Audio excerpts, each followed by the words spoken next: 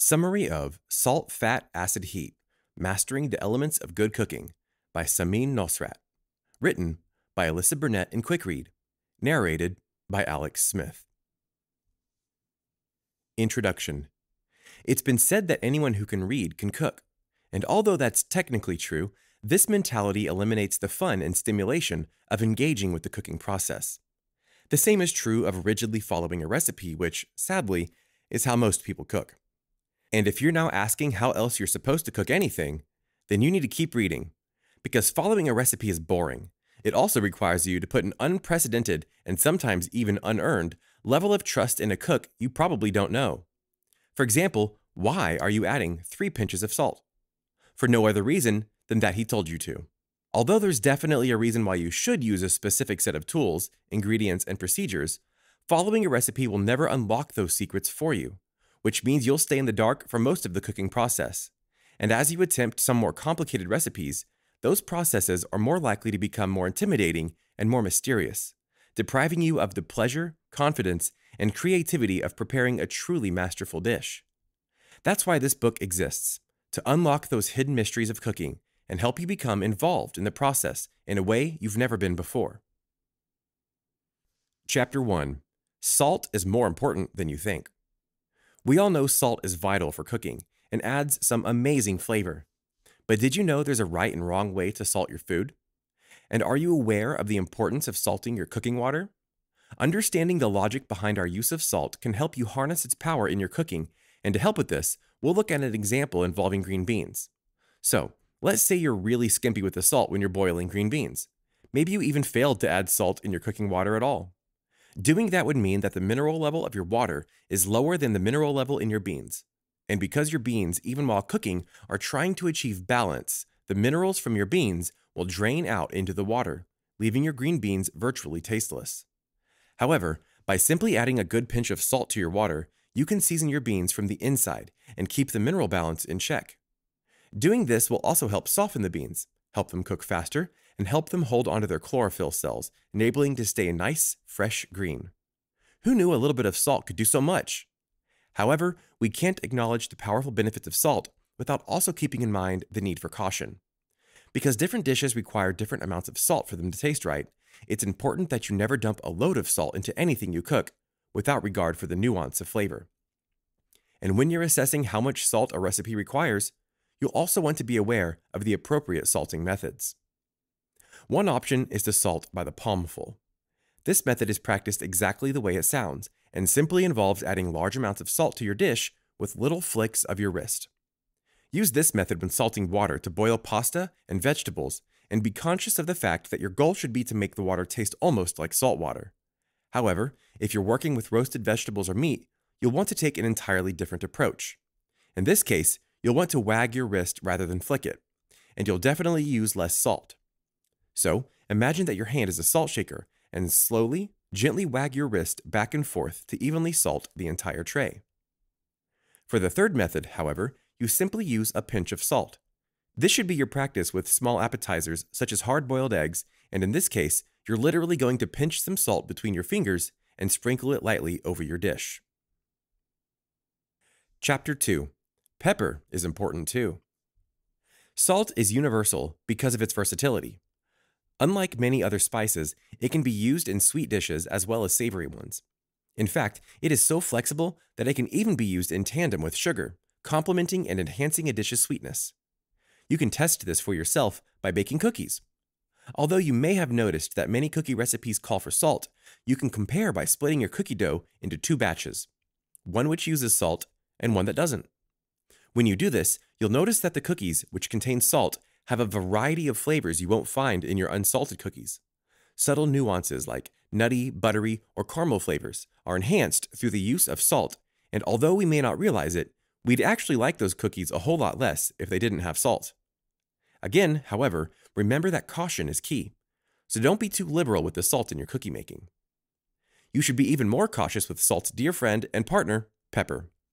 Although the two are always paired together, they do not function the same way.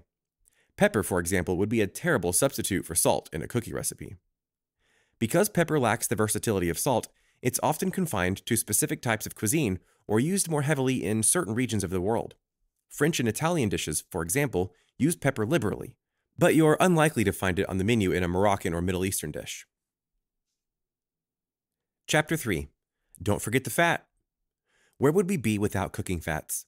We've tried to imagine a world without butter, but frankly, we'd rather not. And that's because oils and fats are essential flavor enhancers. They work because when you cook with oil-based fats, they soak up the flavor of your dish's juices while it cooks. Then, when you bite into the food, that flavorful oil envelops your tongue in a bath of sensation. As such, it gives both your cooking and eating experiences an extra boost they might never otherwise enjoy. That's also why you should always add aromatic cooking ingredients, think cinnamon, vanilla, or anything else that has a really powerful smell, directly into your cooking oil. Most recipes for sweet treats will direct you to add your sweetest and most flavorful ingredients right into your butter or eggs before mixing them with anything else. And this is precisely because they're trying to maximize the power of cooking fats. So by all means, take advantage of your fats and use them for their maximum potential. But in doing so, make sure you also get to know the range of your fats at your disposal. Because all oils are not created equally, pay attention to your dish and especially to the region it comes from. For example, high-quality olive oils are integral for many Mediterranean or Middle Eastern recipes. And because the specific type of oil you use matters, make a special effort to avoid careless substitutions which could compromise the flavor. But now you know that, you definitely don't want to skimp on a low-quality olive oil. You might be wondering how to tell which ones are high quality in the first place. To assess this, there's only one real way to test. You simply have to taste it. You don't have to be an olive oil connoisseur either. Just think of it like wine tasting, and be aware of a few specific qualities to taste and smell for.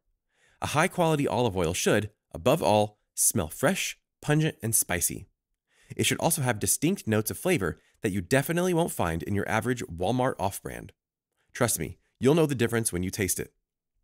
You'll also be able to tell that a waxy or overwhelmingly greasy oil is either low quality or spoiled. Chapter 4. Mastering Crispiness. Think about the types of food descriptions that inspire you to try something. You probably don't have to think too long or hard before you realize that crispy is pretty high on the list. That's because pretty much everybody loves crispy food, but most people don't know how you achieve that ideal crispiness we crave. And that's where cooking fats save the day yet again. However, in the case of crafting crispiness, there's also an exact science behind the method. The best way to summarize that science is to establish that in order to make your food appropriately crispy, you want to evaporate all water from its surface.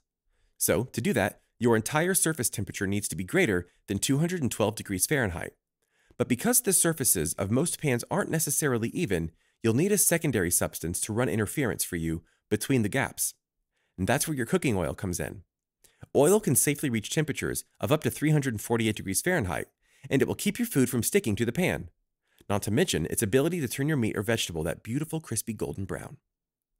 Now that you understand the science behind crispiness, here's how you put it into practice. First, get your pan and oil hot enough. You can do this by preheating the pan before you pour in the oil. Only once the oil begins to reach the right temperature should you then add your ingredients. The next step is to give your pan and oil enough space. That means only cooking one layer of food at a time instead of cramming multiple pans of fried chicken on top of each other for efficiency's sake. Doing so will reduce your oil's temperature and compromise the entire process. So just take it slow and stick to one pan. And lastly, remember the Goldilocks rule. Not too hot, not too cold.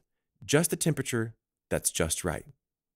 This is especially important when cooking any meats because if it gets too cold, you run the risk of your meat becoming either too soggy or overdone in places.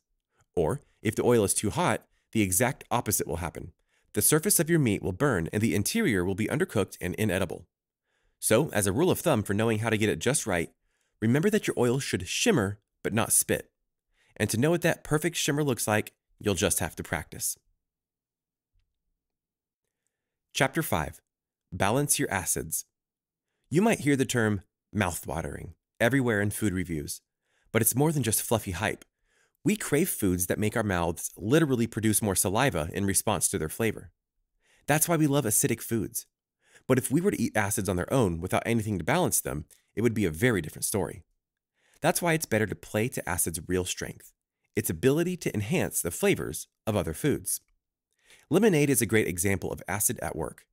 Because instead of simply mixing water with acidic lemon juice, which would be sour and disgusting, we wisely mix the flavor of that lemon juice with some sugar, creating a delicious lemonade that balances both sour and sweet. So when cooking with acid, remember that you can combine it with a variety of different flavors ranging from sweet to spicy to bitter. But you should also be aware of the chemical properties of acid. Because acid can physically harden the skins of ingredients like vegetables, be advised that cooking with acids will make some things take longer to cook. But that doesn't have to be a problem.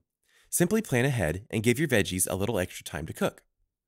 However, if you're cooking beans for a dish that will contain a vinegar or lemon juice-based sauce, remember that the acids in your sauce will harden your beans. You can prepare for this as well, and just overcook the beans a little so they harden into the right texture when the acid hits them. Chapter 6. Know your acids.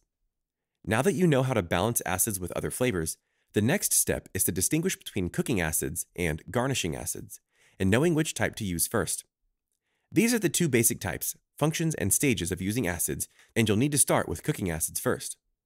As you might have already guessed, cooking acids are the ingredients you use during the active cooking process. Examples of cooking acids include white wine, vinegar, or tomatoes. Although they are mild, they add a distinct component to your dish's overall flavor, and they work by slowly infusing your meat or sauce with flavor over the course of the cooking process. But once the cooking acids have worked their magic, you can turn your attention to some garnishing acids. Although these may not be necessary if your cooking acids have seasoned the dish as well as you'd hoped, garnishing acids can be great in a pinch when you need a little extra acidity. Lemon juice, for example, is a wonderful and aromatic garnishing acid, but that also means it's highly volatile. Squeezing it too long before serving will cause all of its flavor particles to disperse into the air, so to maximize flavor, make sure you squeeze just before you serve. Chapter 7. Heat is critical for cooking protein. Of course, you know the importance of heating your oven to the right temperature in cooking, but you might not be familiar with its specific effect on foods that are rich in protein. To understand this concept, think of proteins as a ball of thread floating in water. If you heat the water, the threads will begin to loosen and drift apart. But if you allow the water to stay static and cold, your threads will clump together, choking out the water. This is what can happen if you overcook something like scrambled eggs. So to identify the best method of cooking protein-rich foods, try this example. Start by whisking 4 eggs together, adding a pinch of salt and an acid like lemon juice. Melt a little butter in a saucepan on very low heat, and then add your eggs. Stir them continuously while they cook, and as you do so, add 4 tablespoons of butter that have been split into chunks. Continue this process until the eggs begin to fuse. When they do so, that's the moment you should take it off the stove. Although we most often leave our pan on the stove, continuing to stir after the eggs have fused, this is in fact unnecessary. By this point, you already have enough heat, and this will linger in the pan, continuing to cook the eggs.